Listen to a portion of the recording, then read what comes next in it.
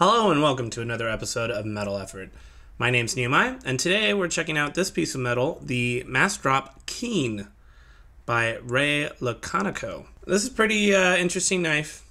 I didn't see any YouTube reviews of the Keen at all, anywhere. I looked all over YouTube and there was none. There's not a single review of this knife. So, I figured I would do a review so people know what the heck this knife is about, right? Because it's not anywhere on the internet. So let's get into it. We've got our Spyderco PM2. We've got our Spyderco Para 3 for our comparison. 3-inch, 3.44. The Massdrop Keen is just a hair smaller than the blade on the PM2. So we're looking at like 3.4-ish on the cutting blade, 3.45 maybe to the shoulder of the blade. It's kind of a weird length. Either you're shooting for like 3.25, 3.5. This is like somewhere a little bit smaller than this, which this 3.44 is already kind of weird length. So interesting size, definitely. I think it's kind of hard for my brain to like calculate how big this knife is because it's right in that medium size that you don't see very often. So that's interesting. So let's launch into our dent, the decent, the excellent, the nitpicks, and the terrible of this piece of metal. First off, in the dent, we've got our fit and finish. The fit and finish on this knife is really, really good. It's crazy when you consider it. So you've got like perfect centering, you've got tight tolerances on the back spacer. It's very, very machined well, snug together. I've taken this part of the knife, I've cleaned it, and that did help the action actually a little bit. So yeah, and then the finish on this it's titanium, but it's like a brass stonewash type thing going on, and it really plays with the light well. I hope this is picking it up, but in person this knife looks a lot better. I thought I was just going with this really boring brass one because all those YouTube video reviews that don't exist all have the purple finish, and I like purple, but I don't know, I just don't like falling around with the crowd. I want to be unique and do a review that nobody else has done. So the blade shape on this is really good. It's a classic spear point. It really reminds me of my Bark River Aurora. It's like got the same kind of profile, maybe a little bit more chubby to the point, but I really like this type of spear point blade shape. It's just so practical. There's not really a flat on the blade. It's almost all belly. I don't know if you call this a recurve. It's not really a recurve. It's just tapers to the back. But this is just so practical. I've done some food prep with it, cut open some boxes, and I never felt like I was frustrated with the shape of the blade. It's got enough of a point that you have no problems stabbing into some clamshell. It's got a really nice, full flat grind. It's very acute behind the edge. Notice what I didn't say. And I really just like the simplicity of the blade. It's clean on this side. We'll talk about the other side in a little bit. And I like it. I really like the blade shape and the performance of the blade. The next thing I like is the clip. The clip is super duper long. This is not a short knife, and this comes like over halfway to the knife. Some people might be annoyed by that. I'm not in the least. I like long clips for some reason. I don't really have a practical justification for that, but I just do. And it looks cool in your pocket. It's like a weird, pen that you might have in your pocket or something. It's very practical. You got plenty of tension to get in there. Lots of room for your jeans. It's not poking the hand. I really, really like the clip. Everything is just great on the fit and finish and look of this. Yeah. The ergos. So the ergos, Now, I'm not going to say these are great. There's definitely nothing negative to say about the Ergos. The clip fits in there just fine. There's no hot spots. I've got plenty of purchase with my thumb. The basic shape of it just, kind of curves back this way, so it keeps your pinky on there. Doesn't want to fall off. You got plenty of room for bigger hands. Smaller hands should do the trick. I like it, but it's not really all that contoured. I mean, it kind of curves a little bit, but it's not, it doesn't have a finger kind of groove here. There's not a lot going on. Most knives have something happening. The shape of this handle reminds me of like the VW Beetles and, the modern ones where the door has like no lines on it. I'll show a picture. There's no lines on it, and it's just like one solid just door. There's no like speed lines. There's no little grooves anywhere. It's just door. And this kind of reminds me of that. It's just like handle. There's no like anything on it. And I'm not saying that in the negative way.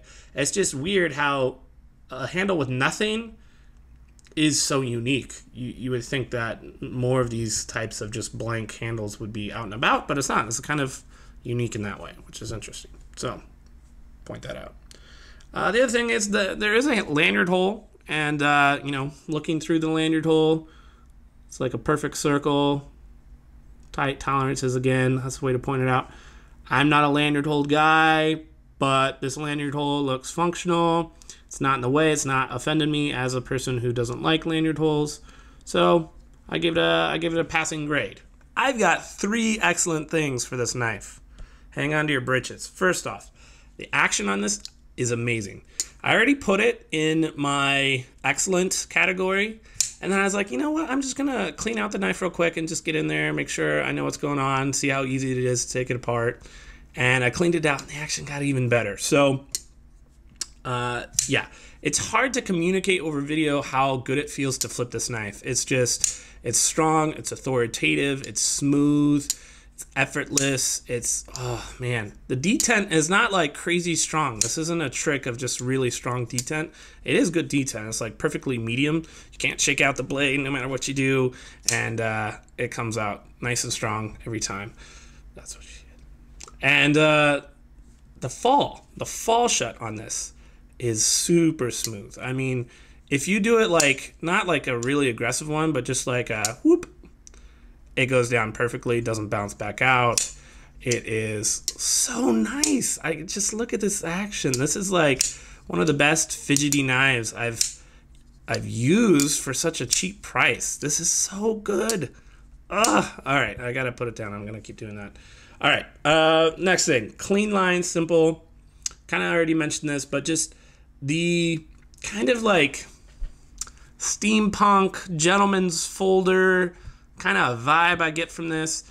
I feel like you're not going to scare anybody. You take this out, even though the action's like, haha, I gotcha. They're like, oh, that's a cute knife. It's not like, what am I trying to say? Like, it doesn't look like chintzy, it doesn't look cheap, but it also doesn't look like it's trying too hard, I guess. And, just the practicality of it and the look and feel of it, it all comes together in this weird blend of just minimalism, I guess is the point I'm trying to make here. The next thing, the third thing, is the value on this knife. So, this is S35VN steel. Great super steel. There's better, sure, whatever. But S30VN is good. Once you get past $200, I start to complain maybe, because there are other $200 knives that are using the premium stuff like M390. But S35VN at this price point is definitely awesome. That's good. Titanium, you've got a steel insert, which is nothing to scoff at. There's a lot of cheaper knives don't have that. So A+ there. This is $140 on Massdrop. That, like, value, the price on this, the materials, the fit and finish, just the whole package, the value is just berserk. It reminds me of the Civivi Backlash. And the Backlash is a $42 knife. And it's batting way above its pay grade. And this definitely reminds me of it. This should cost, maybe $80 considering how good it is, and this should probably cost $200 considering how good it is. And so they're just so much cheaper than what, they're priced at. I would say I would have a hard time figuring out which one of these two knives has a better value. They're not in the same, batting arena. They're not in the same league. Overall, this is still using some pretty crappy steel compared to S35 yen. But just the value is good enough that it's in the excellent, and I'm gonna be talking about this knife a lot in the future. But I'll probably be the only one that talks about it. I'm the only one on the internet that knows about this knife. All right, so let's move into the nitpicks. This knife isn't above my critique. So first thing, the knife is a little bit heavy. I kind of saved the weigh-in for this. We are clocking in 4.33. Now, this is definitely over an ounce an inch, and there's a couple things about this. One, you can get a version that has some speed holes in it that does make it a little bit lighter. When you do that, you're paying more money. I think it's like $20 if you're doing the bigger, or the speed holes with different colors and all that jazz. So careful, because you're messing with the value of this knife. I would say this is fine. The biggest issue isn't so much the total weight, because I'm definitely happy to carry this knife around, and it's about the same weight. Obviously, it's a bigger blade, bigger knife overall, but same weight. The problem that I have is it's kind of butt heavy. So the balance on the blade, let's see if I can kind of find where it is. Yeah, see, it's just very butt heavy. And so it does tend to want to kind of like fly up out of your hand if you're being like ginger with it. It's fine. I mean, you grip it like normal. It's not a big deal at all. But if you're somebody that is looking for like Zen balance, you're not going to find it in this knife. I haven't tried one of the ones with the speed holes. Maybe that's different, but it seems like the holes are pretty even from here to here, and it's still that backspacer that's weighing it down. So I don't know.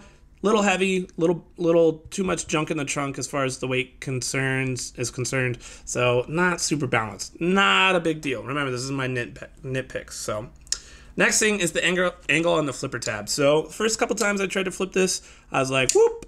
Oh, well, that works that time. Whoop, whoop, whoop.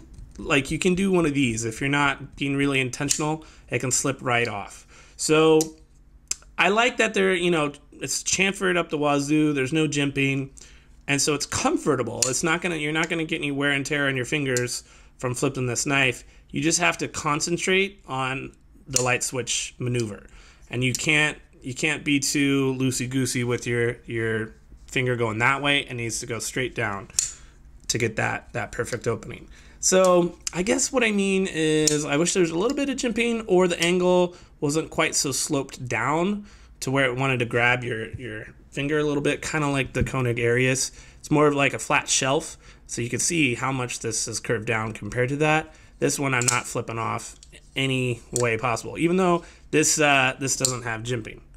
Now, keep in mind I'm comparing it to a $600 knife, but, they could change the angle of this just a smidgen, and I think it would help the knife out quite a lot just in that particular area. Make it more of a pocket pecker, so there's a trade-off.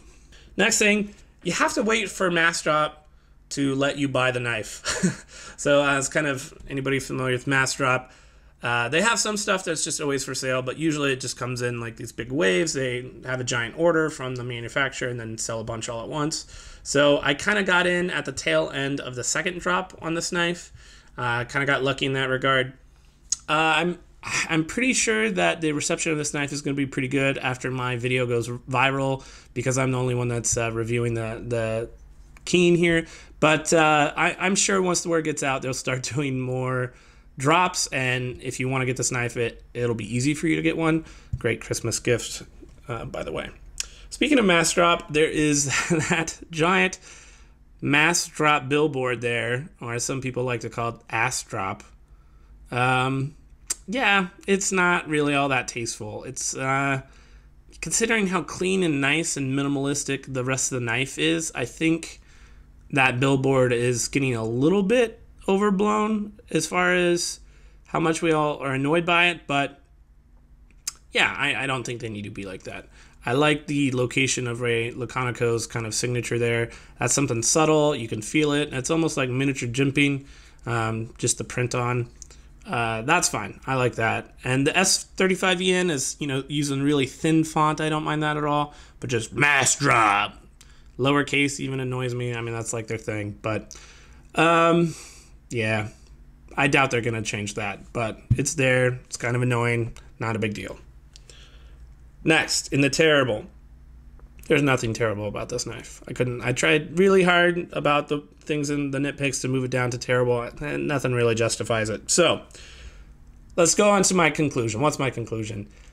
This is one of the few knives that I've handled since I've started my channel where I can just universally recommend this to anyone. There's two knives that really deserve that honor.